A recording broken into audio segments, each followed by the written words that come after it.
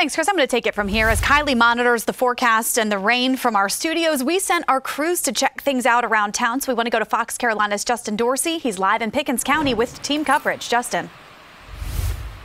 Yeah, that rain has really been off and on this morning. It's been pretty much on, but over the last 30 minutes it stopped, and then just now, actually, right before we came to the shot here, it started picking up here. So I want to show you kind of behind us where we are this morning. This is the Pickens County Flea Market. It may look familiar to you. This is an area that normally is prone to flooding, and this area that we've seen, these different puddles of water here have just been continuing to grow as the rain picks up. Actually, really heavy right now. When we were driving up and down the road here on 183 earlier today, that's Walhalla Highway if you're familiar with this area.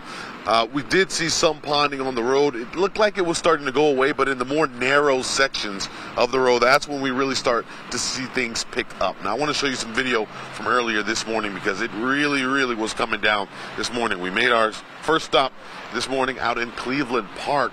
That's in Greenville, and we saw heavy rain there, ponding, lots of water covering the walkways there and just around the picnic tables.